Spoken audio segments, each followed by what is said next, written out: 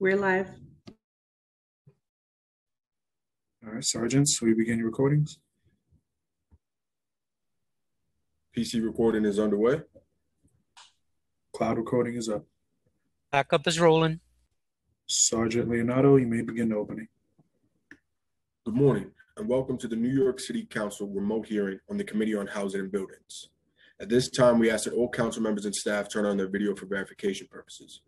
Please place any and all electronic devices to silent or vibrate to minimize disruptions. Mr. Chair, we're ready to begin. Thank you so much. Good morning, everyone, and thank you for coming. I'm Councilmember Robert Cornegy, Chair of the Council's Committee on Housing and Buildings. We're here to hold a vote on a bill related to tenant data privacy.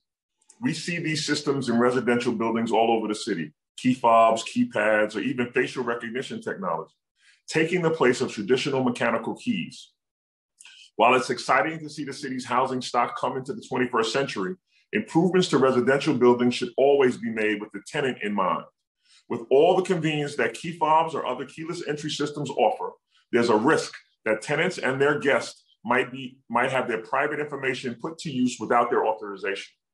Currently, there are virtually no laws on the books to protect the privacy of tenants and their guests' data.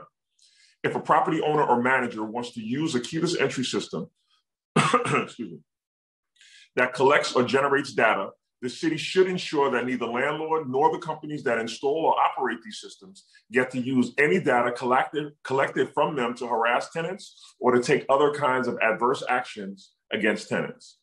Tenants shouldn't have to compromise their privacy or security in exchange for convenience.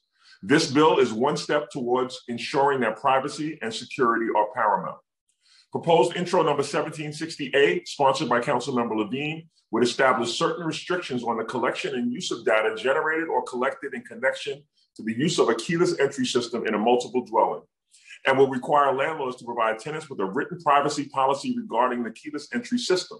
Among other things, this bill will set limits on the kind of data that these systems are allowed to collect and will require the consent of tenants and their guests to collect this data. This bill would also establish guidelines for destroying, removing, or not anonymizing any data collected by use in a keyless entry system. Proposed intro 1760A would also limit sharing data collected with third parties. I'm joined today by council members, which unfortunately I can't see the council members that are with me. If somebody could help me in reading out those members who are present for this hearing. I know we have quorum. Could somebody assist me in? Yes, I can quickly read. Thank you so much. The members. We're joined by council members Cabrera, Chin, Jonai, Grodenchik, Lewis, Perkins, and Rosenthal. Thank you. I'm assuming that the bill sponsor has a statement. Is he here? Unfortunately, he was unable to join. Okay. So are we just going to have the committee clerk call the roll? Yes. Yes, sir, Mr. Chair, we're good to go? Yes, sir. Okay, thank you. William Martin, committee clerk, roll call vote, Committee on Housing and Buildings, proposed introduction 1760A. Chair Cornegy. I vote aye. Cabrera. Aye. Chin. I vote aye. Rosenthal. I vote aye. Grodenchik. Aye. Perkins. He's here. You vote, Councilmember Perkins? Yes. Aye. Vote aye. Thank you, sir. Yes. Jonai. I vote aye.